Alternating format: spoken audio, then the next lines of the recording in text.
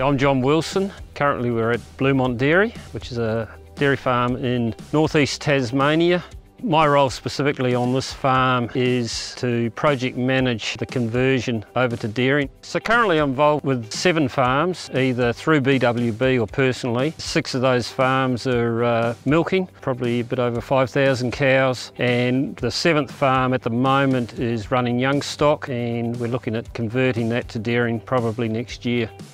The farm Bluemont Dairy here, it's a total area of 495 hectares. We milk off about 430 hectares, 170 hectares in irrigation. So the climate here is a temperate climate suited to ryegrass clover. We tend to be pasture based. This coming season we're looking at milking 900 cows. The last season we actually milked 450 on an old dairy on the property. That dairy was situated probably in a corner of the property, a long way from a lot of the land resource we had. So we've just constructed a new high-flow dairy that's centralised and will be incorporating a lot more land available. So the cow numbers at 900 will basically double. We run a seasonal calving operation, and what we try to do is we match the animal demands with the pasture growth curves. So we calve here in spring. This year with the new high-flow dairy, we're going to be calving down and milking 900 cows, which is a significant increase from last season in the old dairy of about 450 cows.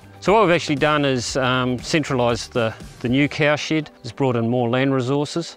So our system itself, it's supplemented by irrigation, although we've got a reasonable rainfall, probably 950 millimetres. We run at a moderate stocking rate with moderate expectations of production per cow, somewhere around that 460 to 480 kilos of milk solids. We do supplement the cows with grain, probably between a tonne and 1.2 tonne a year, and that grain's put in the shoulder periods, so in early lactation, late lactation when the grass growth is declined.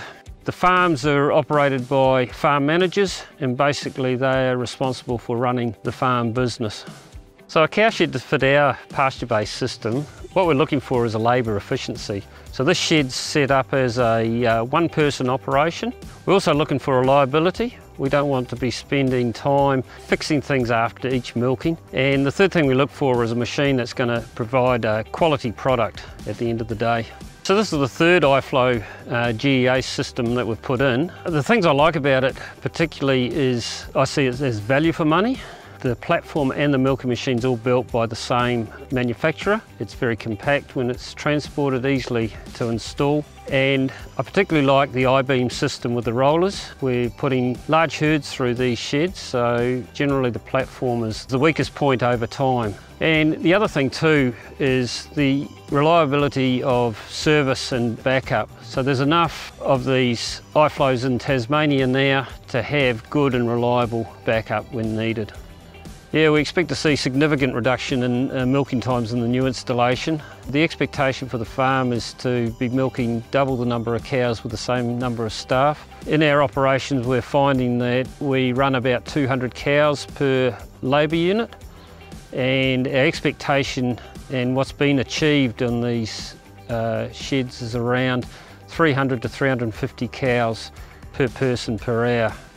So I've found that I've got very good service from GEA. Firstly from Darren Pratt, who's the sales rep for the Tasmanian area. He knows the type of dairy I'm looking for and provides good options and competitive pricing. And the local GEA dealer, Quate Lockett, through Irrigation and Dairy Solutions. He's involved in the installations, him and his team. They're very focused on timeliness and very focused on quality, which is what I'm looking for in these dairy conversion situations.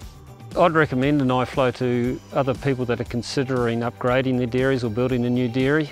Really, it's one of those situations that once you've had a good experience, you're pretty reluctant to change from that, and that's been my experience.